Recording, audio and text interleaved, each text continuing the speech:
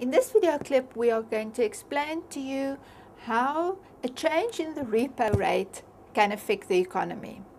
Now, we've already explained it to you in previous video clips and also in the text that you have studied, but let's revise exactly how a change in the repo rate influences the inflation rate, because that is the main outcome why the Reserve Bank would want to change the repo rate.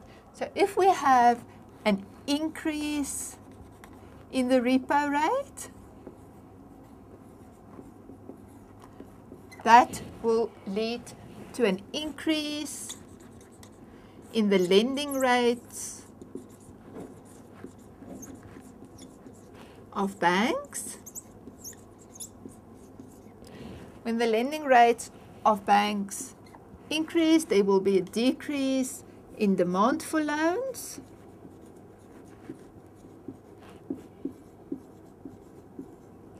When there's a decrease in demand for loans, there will be a decrease in money creation. Less money will be created because there's less money available in the economy. People can obtain fewer loans, consumption will come down, investment will come down. In other words, those two together forms part of aggregate demand. So aggregate demand will come down, and that will result in it being more difficult for firms to put up prices. So the inflation rate should also come down. Right, so when the Reserve Bank puts up the repo rate, it will usually be in order to bring down the inflation rate. But now, of course, it's not only going to affect the inflation rate. Because it influences the real sector, because it influences consumption and investment, an increase in the interest rate can lead to a decrease in economic growth. So that is something that the Reserve Bank always have to keep in account. When they are increasing the repo rate, they have to take into account that their actions will also influence economic growth. And especially in a developing economy with a high rate of unemployment, this is something that is very important. So they have to be very sensitive to how an increase in the repo rate is going to affect economic growth, and they have to make sure that it's really necessary to do that at this moment in time. Then an increase in the repo rate will also influence the inflow of foreign funds.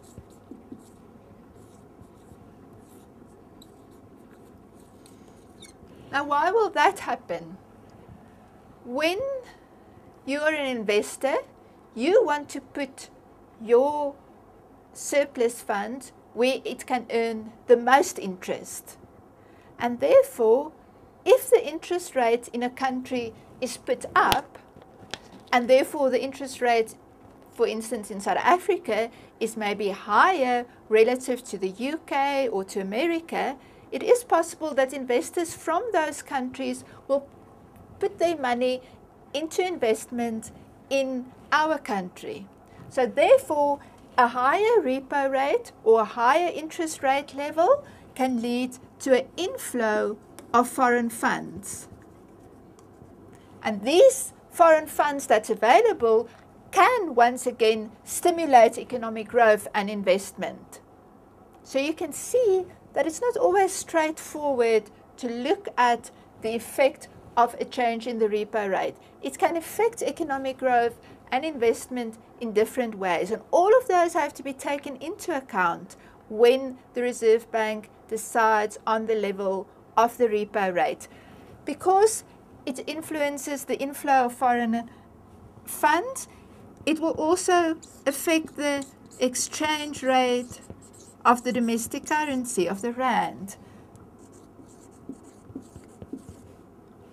Exchange rate.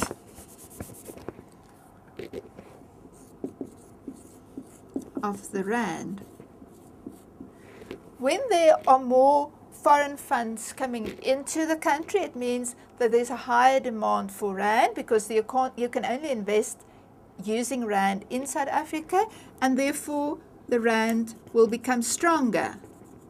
And this will once again have an influence on the price that you pay for imports and the price that your exports are going to cost. So the exchange rate of the rand is another important factor that has to be taken into account when the central bank decides to change the repo rate. Right, so therefore, a change in the repo rate is not a decision that is taken lightly. Many factors are taken into account. They also take into account how it will influence variables in the future. This decision is taken by the Monetary Policy Committee. So it's not just one person, it's not just the governor of the Reserve Bank that takes this decision. It's a committee that gets together and they consider many variables and the effects on many variables before they decide to change the interest rate. So you have to make sure that you understand exactly how a change in the repo rate can influence different variables in the economy.